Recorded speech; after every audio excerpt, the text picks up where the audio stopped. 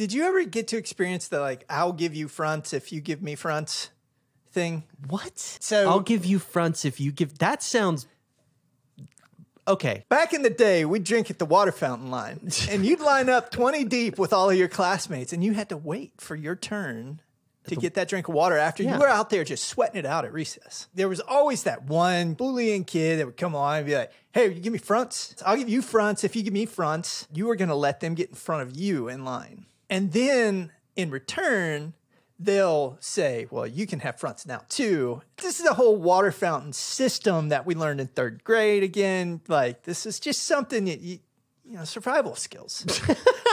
Survival skills in public school. This is something you had to have. Thing I learned is that if you tell me that my thing's due in 6 weeks, and then because you fibbed, 6 weeks is not true, and you didn't have everything ready, your ducks were not in a row, and I have to demobilize, and I can no longer work on your thing. Don't come back to me 4 weeks later and demand the same exact schedule. You lost your place in the water fountain line.